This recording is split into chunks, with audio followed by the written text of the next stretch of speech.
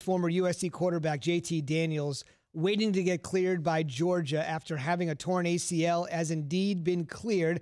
They have a huge game this weekend. Paul, I watched them against Arkansas over the weekend. DeJuan Mathis, the young kid, did nothing. Stetson Bennett, who might have the most SEC name of all time, actually came in and performed pretty well. But what does this mean? JT Daniels now in the mix practicing with a huge spot Saturday.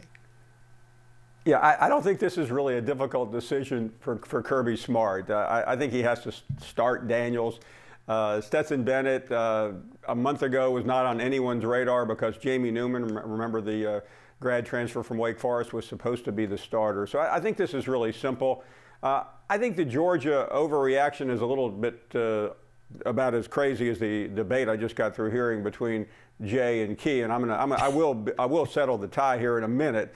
But that is this guy has experience, as Keyshawn knows.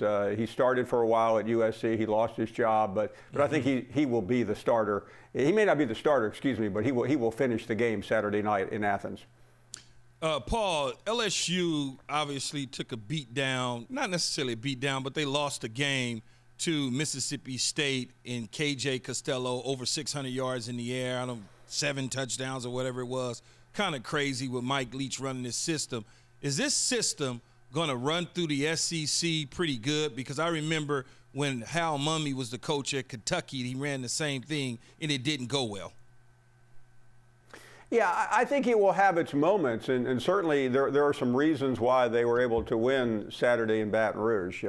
But I think ultimately it sounds like football 101, Key, but Leach is going to have a defense that's able to stop teams like Alabama and Auburn and other schools that are going to be significantly better than Mississippi State. Mississippi State's a middle-of-the-pack team, but they have a good roster that was left to them by Moorhead last year, who got fired after a bowl game. And I think Leach has just done the most of it, has done the best of it. By the way, by bringing Costello, though, he was able to put his imprint on the system. But I think that was really as much about LSU. And guys, you talk about the NFL all the time here. 14 starters gone, an opt-out this year in Jamar Chase, the best wide receiver in football, who decided not to play.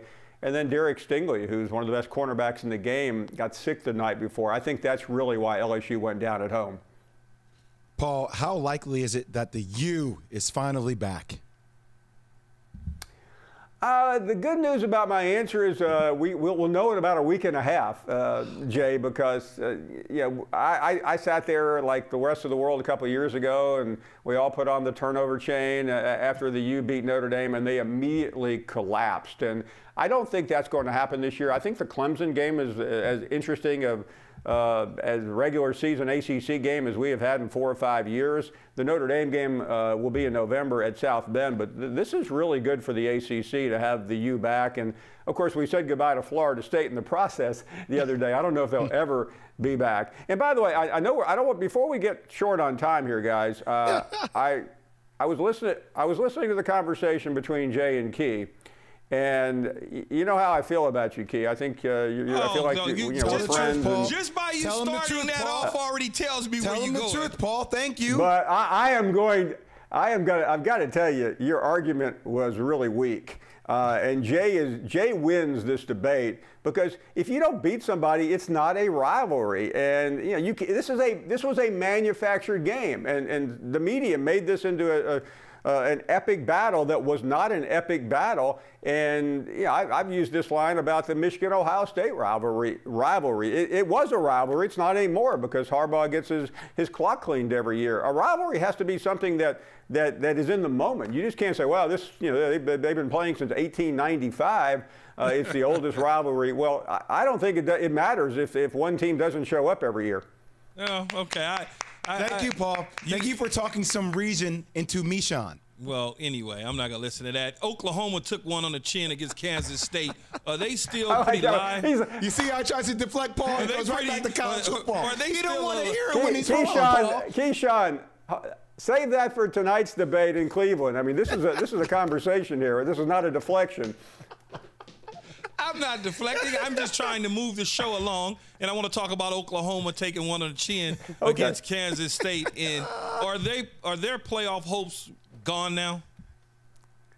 They're certainly on life support. I would say that. In a shortened season, which we have, you just can't blow a game like that. And I think what really hurts Oklahoma is the fact that they're in the playoff every year and they get destroyed in the playoff every year. And those committee members have to think about that. I know their job is to pick the 4 best teams, but with Oklahoma, you're getting a pretender now because they have nowhere to go. I mean, they have one legitimate game left, maybe 2, Oklahoma State and Texas. And I don't know if that's going to be enough because Texas, even in winning the other day at Texas Tech, looked pretty bad in the process.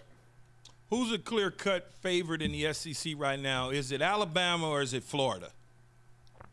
I think it's Alabama, and Florida looked really good. I mean, their defense was not particularly stout, but that was against Lane Kiffin. But their offense is fantastic with Kyle Trask, and I think I'm not ruling out Georgia. The good thing about Georgia, with the game this week against Auburn, and then 2.5 weeks from now at Alabama, there won't be too much debate whether Georgia is in this thing or not. Thanks for watching ESPN on YouTube. For live streaming sports and premium content, subscribe to ESPN Plus right now.